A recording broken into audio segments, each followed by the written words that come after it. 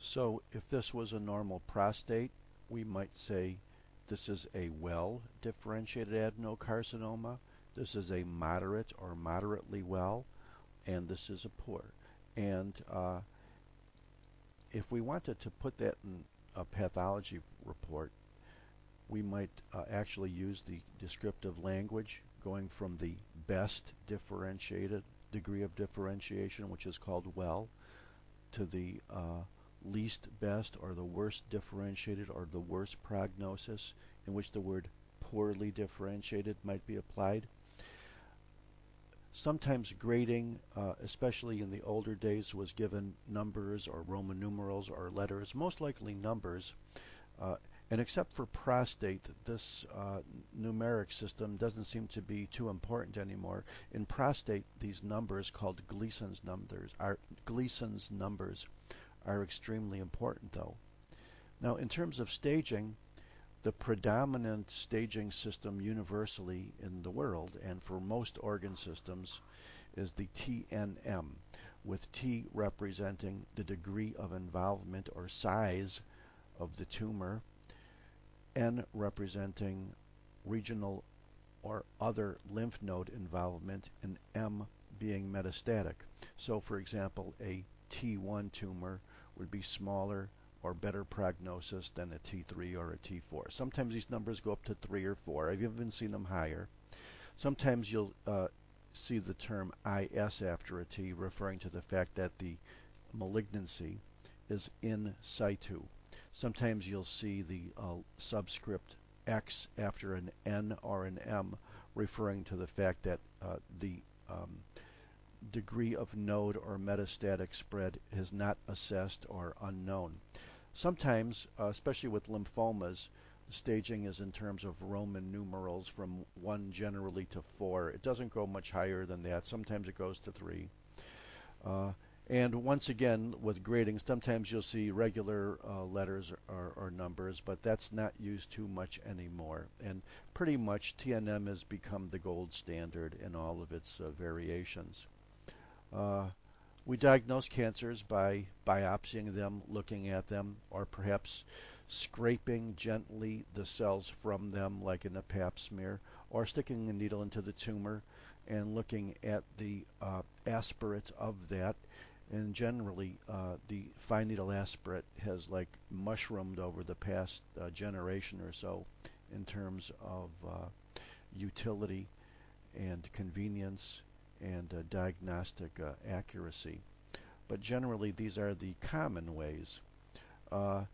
Another thing that has mushroomed over the last generation or two has been the concept of immunohistochemistry. And to make a long story short, immunohistochemistry or immunochemistry or immunoperoxidase, which it was called in the old days, is basically a way to stain antigens on tumor cells. That's all that it is.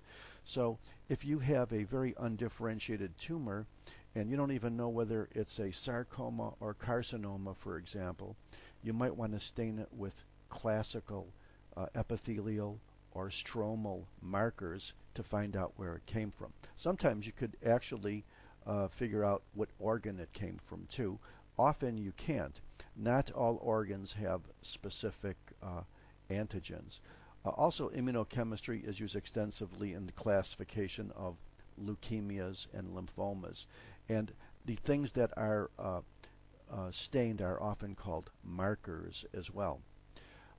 Sometimes, if you want to know whether a tumor will be responsive to estrogen or progesterone, you can do immunohistochemistry to find out whether that tumor is ERA positive or estrogen receptor positive or PR positive. So these are the 4 common reasons for using immunohistochemistry, which is very, very much welcome diagnostically, medical legally, but usually not needed to be done in straightforward tumors. And speaking of tumor markers, let's introduce the concept that certain tumors, once again, express certain compounds. We saw in the case of hormones, tumors are expressing endocrine compounds. Some tumors express antigens which are called oncofetal, and that might be seen with, for example, a CEA or an AFP from a GI or a liver cancer. AFP standing for alpha fetoprotein, CEA standing for carcinoembryonic antigen. Sometimes the tumor markers are isoenzymes like PAP or prostatic acid phosphatase. You could guess that this would be from a prostate tumor, or NSE, neuron-specific enolase. You might expect that this isoenzyme might be from a neural type tumor, like a neuroendocrine tumor, like a small cell carcinoma. Certain proteins like PSA, prostate-specific antigen, can be expressed by tumors. Certain glycoproteins like CA125, notoriously with ovarian cancer, other CA glycoproteins as well. And of course, some of the tumor markers can actually be the measurement of the proteins that are coded for by the specific oncogene. So we can measure the p53 gene or the p53 protein, and the same with RAS as well. Now, the most important to remember, however, is that these tumors may express these substances where they can actually be measured in the blood, but they may not be in high enough quantities to be measured in the blood. So often you would have to take these tumors and stain for these specific things by looking at the tissue itself. So just because a tissue, for example, might be positive for PSA, that doesn't mean that it's going to be as high enough to have blood levels. And also remember another thing, most or many of these things are not perfectly specific for tumors. They're often expressed by the normal tissue itself, so hardly any of these things would be recommended as screening tests. But what they are very, very valuable for is to look at the follow-up of a therapy. For example, if somebody has had prostate cancer and their PSA levels has been low after surgery, after radiation, after chemo, and all of a sudden there's a significant increase or rise, then that might be an indication that the tumor has recurred, even if there is no other anatomic evidence by the usual diagnostic or radiologic modalities. And last but not least, it wouldn't be fair if we didn't talk a little bit about microarrays. And I'll have to admit that I am pretty ignorant on this technology. I had to do a lot of reading about it.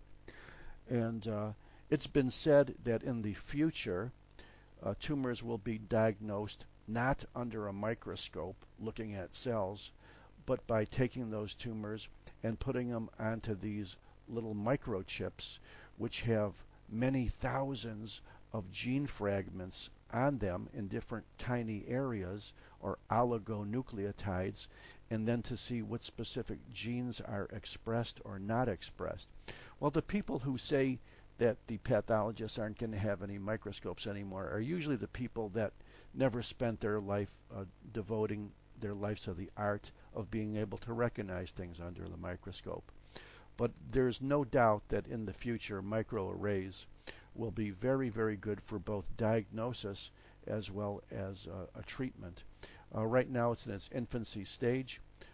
Probably by the time you're teaching pathology, it may very well replace much of what we do in microscopy. And this is the end of the single biggest chapter for general pathology, the chapter on neoplasia. And, you know, like Sarah Palin, I felt like I basically survived it, and I learned a lot of new things. I wish I really, really, really knew a lot more about it. I don't feel like I conquered this chapter. I felt like I adequately presented it in a decaffeinated kind of way, but that's really for you to decide. So once again, I thank you very much.